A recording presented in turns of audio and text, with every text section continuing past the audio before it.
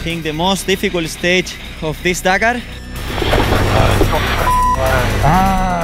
Opravdu teda jsme si to vyžrali od začátku. Už nevyjedeš, Pepo. Tady zapadneme jenom někde. Bojovali jsme do pozdních večerních hodin.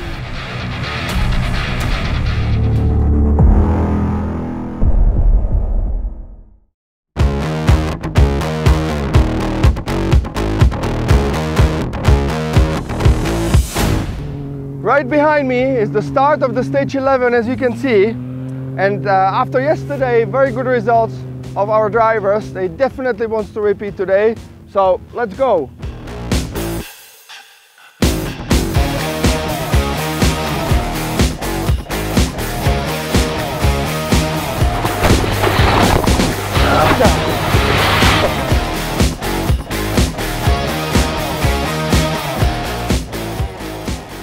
Opravdu teda jsme si to vyžrali od začátku. Start byl perfektní, mezi 3. a 4. kilometrem bloudili kamazy.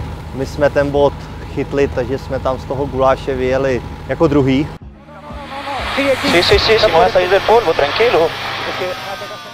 Potom bohužel jsme zapadli.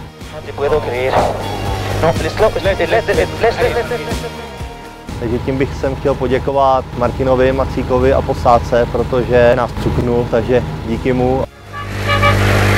He is a very good boy. Thank you, Martin Machacek, for that.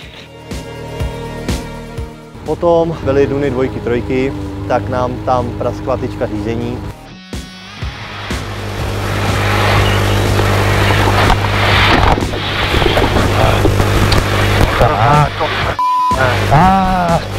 Steering. Yeah. Steering. Yeah. I think the most difficult stage of this Dakar. 20 kilometers before the finish, we flat 2 tires. At the same time, I think in the same stones. What is? I think I don't know. Two together. 200 km jsem dofukoval levou a 20 km před cílem nám bouchla pravá. Kluci nechápali, jak to, že bouchla pravá, a tu levou jsme potom udělali za cílem u Robina, takže tahle etapa byla vydařená. Technicky krásná, ale i tak těžká. Not easy day, but the important is that only one stage to finish.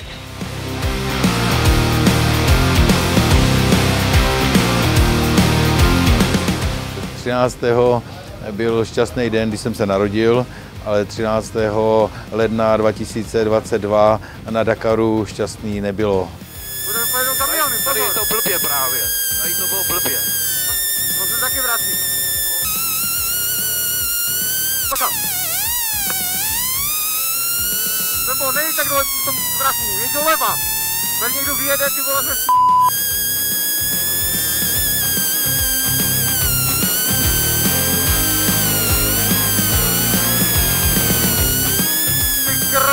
dobře ten titul. Etapa zašla bez problémů, jako jsme dobře, ale na 160. kilometru jsme měli technickou závadu.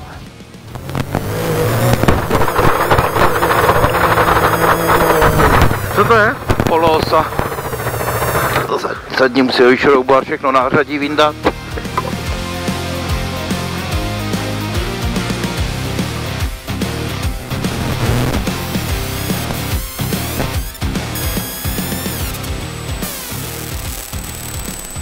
Hever.